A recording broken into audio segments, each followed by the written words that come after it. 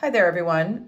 It's Mrs. Schultz here, and I'm going to do a little tutorial on how to use the Explore Learning gizmos that we are asking you to try out for science class. Some people have had some issues with just how it works, and so I thought if I just showed you, that might be the easiest way to handle it. So we're going to start on the Lakeview district homepage, because that's where we can access the education files. So from the top, we're just going to scroll down and it says access remote educational and family resources. I'm going to click there. And then it says click here to access student educational resources. We're going to click there. We're going to go to Jefferson Middle School. And then we're going to go to science. These original folders just have some general resources in them, but these calendars down here at the bottom are what you really need to be working on now. So the second one says JMS Science Week 3 and 4. So we're going to click on that. And then we're going to go to this activity 2 for 7th grade, because it says Explore Learning Gizmo Mystery Powder Analysis. So all of the text on these schedules of activities are linked to the activities or the websites. So we're going to click here on the title. It's going to take us to a document that has some explanation on how to create your own login the first time that you go to this website here for Explore Learning. So depending on which class you're in, Mrs. Schultz, Mrs. Zubak, or Mr. Julian, there's a class code that you'll need. And then you create your own username and password for the Explore Learning Gizmo website. Once you get in, you'll see that there are 2 gizmos assigned to your class. And we're going to focus on the mystery powders analysis today, but you're also going to need, as it says, for each gizmo, you'll need a student handout. Now, if you have access to a printer, the easiest thing to do is to print the handout. Assuming that some people don't have a printer, or at this point the ink has run out and it's just not essential to go get more ink, I'm going to do the activity having the student handout on my screen, and I'll just be writing down my answers on a separate sheet of paper like it says in number 6. This line right here on this document is really important. It says that the student handout contains step-by-step directions for each gizmo. It's not just a worksheet for answers, it's actually all of the instructions to complete the gizmo and do the simulation. So it's really important that you start at the top of the handout, follow each direction, and answer the questions as you go, and it should make doing the gizmo a lot clearer. So the first thing I'm going to do is I'm going to open up the student handout for the mystery powders analysis, and that's going to pop up in a separate window. I'm going to pull that window or pull that tab to make it its own window, and then I'm going to make the window small so that I can see it down here in the lower right-hand corner, but it's not taking up my whole screen. And then I'm going to go back up to the top, and I'm going to click on the explorelearning.com website, and I'm going to go to the website, which is what this looks like. We're going to go over here to where it says login. Now, since I've already been in, I'm just going to sign in with a username and password. But if this is the first time that you're logging in, you're just going to enter your class code here at the bottom and then click on the enroll in class. And then it will prompt you to create a username and password. So I'm just going to enter my username and password. And then what it pops up is the class that I'm registered in, my teacher's name, and then those 2 gizmos that I'm being asked to complete. So in order to complete them, you click on launch. So I'm going to first make this window smaller so that I can see both my handout and my Gizmo window. Whoops. Both my handout and my Gizmo window. So that I can sort of go back and forth between the two of them, and I don't really need to print out the student handout that way. So in order to do the Gizmo, you click launch right here by this rocket, and it will open up the simulation. If you were to scroll down below the window that has the simulation in it, there are some assessment questions. I know some people have already completed these. These are not part of your assignment. You do not have to do these. You can if you want to, but it's not part of the assignment. So what we're asking you to use these simulations for is trying to understand things and work through the questions. It's not important, again, to do those assessment questions. So the handout becomes very important because it has all of your questions and, you know, the instructions for what we're asking you to do. I'm going to size these up a little bit more, and I can see the whole simulation on that side. And then I just want to see a little bit more of my handout over here. Okay. So if you, like I said at the beginning, if you start at the top of the assignment and just go line by line and answer the questions and follow the directions, everything should, you know, be pretty clear about what you need to do. So the top of this says that this is a student exploration mystery powder analysis. Gives you some vocabulary that you're going to find in this. Biuret solution, iodine solution, litmus paper, and vinegar. All things that will be explained, but just a heads up, those are indicators that are similar to some indicators that we've used in class that are going to be used in this simulation. So the next direction says prior knowledge questions. Do these before using the Gizmo. It says a white powder is found spilled on the kitchen floor of a crime scene. A similar powder is found on the shoes of a suspect in the crime. What are some powders that you might find on the kitchen floor? So you would just jot down some things, maybe salt, sugar, cornstarch, I don't know, flour, things that, you know, a lot of things in the kitchen might be used for baking. So those might be some white powders that could have spilled on the floor. And then for number 2, the question just says, how could you tell if the powder was salt, sugar, flour, or baking soda? So this is just asking you for your ideas about things.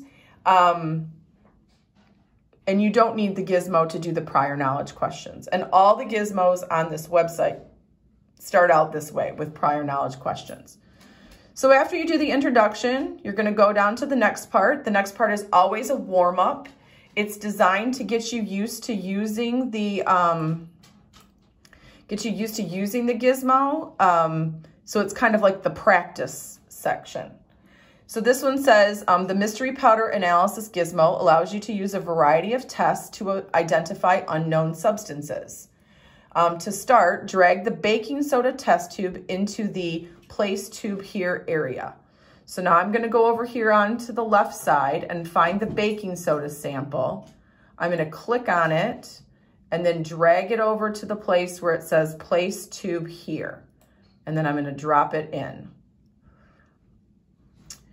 Number 1 says, under appearance, click test. Is the baking soda a fine powder, no visible grains, or is it coarse, visible grains? So I'm going to go over here where it says appearance, and I'm going to click test. And then there's going to be a little simulation. It's going to drop the baking soda onto the tray, and I don't see any visible grains. So on my piece of paper, I'm jotting down that this is a fine powder. So now number 2 says litmus paper is an indicator of acids and bases. Under litmus test, click test. Which of the following results occurred? And you're going to circle your answer or jot it down. So I look over here and I find litmus test here. Click test over here on the left. it will drop some baking soda in the test tube, and then we're going to use a red strip of litmus paper that turned blue and a blue strip of litmus paper that also turned blue. So I have 2 blue strips. If I go back over here, I see that both strips turning blue means that baking soda is a base. So turning blue on both of them represents that it's a base. It has that property.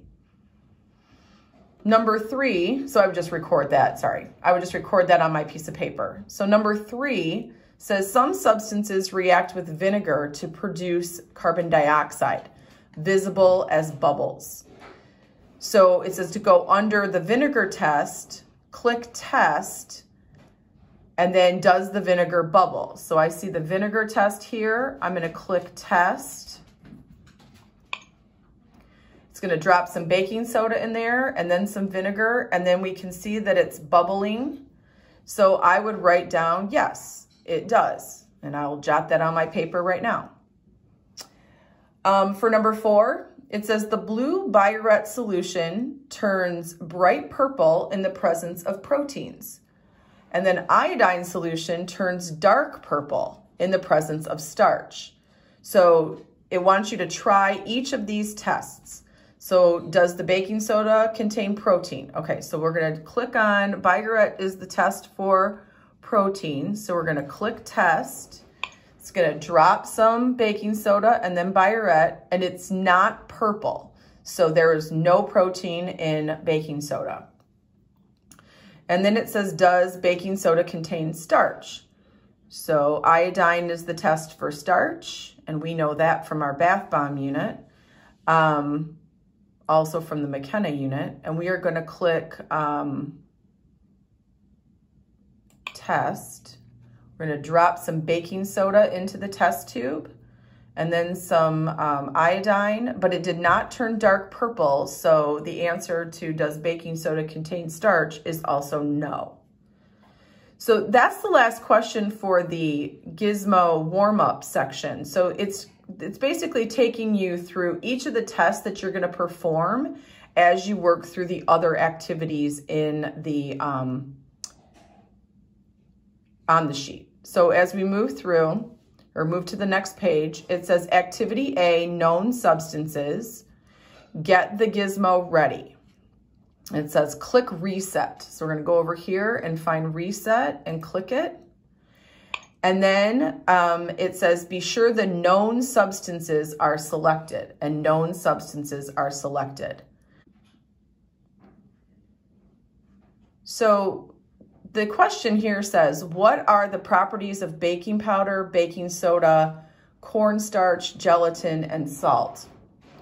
And they have a data table for you to record all of your answers. And just like in the warm-up, when you used baking soda and went through each of these tests, you're just going to go through and for each substance, do each of the tests and record your answers. And this is similar to something that we've done in class. So it should, I mean, not on the computer, but in general should seem somewhat similar. I think bath bombs is when we did that before. So after you complete your table, then you would scroll down and you would find some questions to answer about what your findings were in the table above. Couple of other questions for you to answer. And then there's this challenge. You know, the challenge questions can be that. They can be challenging. So you should just try them. And if they seem too difficult, well, move on to the next part. For activity B, again, we're just going to start at the top and we're going to read every line and every direction and just keep working down, and it's pretty self-explanatory that way. So activity B is about unknown substances. It says to get the gizmo ready, you're going to click reset. So we're going to go back over here and click reset. And then it says under select a sample, choose unknown. So we're going to choose unknown. And then it says check that the standard mystery set is displayed. And that's what we have. Standard mystery set is over here, is displayed. So it looks like we have 15 test tubes here. So this first question says, how can you identify unknown substances? And it says identify test tubes 1 through 5 are all containing single substances. So run the 5 tests on these powders and identify the substance in each tube. So you're going to pull number 1 over, you're going to run each test, record the test, and then based on your results up here in activity A, you should be able to identify each of the powders, the mystery powders. For the question number 2, it says test tubes 6 through 10 all contain mixtures of 2 substances. So you're going to run the 5 tests on the powders, and you're going to try to identify the 2 substances in each tube, again, based on that data that you collected in activity A. After that, you have a question to answer. And then number 4 is a challenge. The test tubes that have, the test tubes that are numbered 11 through 15 all contain 3 substances in them. You're going to run the tests and see if you can't identify the 3 substances in each tube. And for some of them, it says that there's more than one possible answer. So this one is a little tricky and it will extend your thinking a little bit, but it might be fun to try. And at the end down here, there are some questions, and then it gives you an example of how you can do something on your own and create your own new sample and do some tests with that. So that takes us to the end of the worksheet or the handout, but it's not the end of the assignment. So in my situation, I've got all my answers written down on a piece of paper since I was just following along on the student handout. I don't need the handout anymore, so I'm going to get rid of that. And I'm going to open this screen back up here. And now that I've finished the gizmo, I'm going to go back and look on this document that I used that has the directions for the gizmos. And the last item on the paper says, after you have finished a gizmo and the questions on the student handout, complete the Google response form. So if I click here, I would be able to get to that Google response form. Also, the Google response form is on the schedule of activities. So right here is where we clicked to get to the directions for the gizmo. Underneath it, I can click and it will bring up an exit ticket, a form for you to fill out to give me some information or give Mrs. Zubak some information or Mr. Julian about how it went when you did this activity.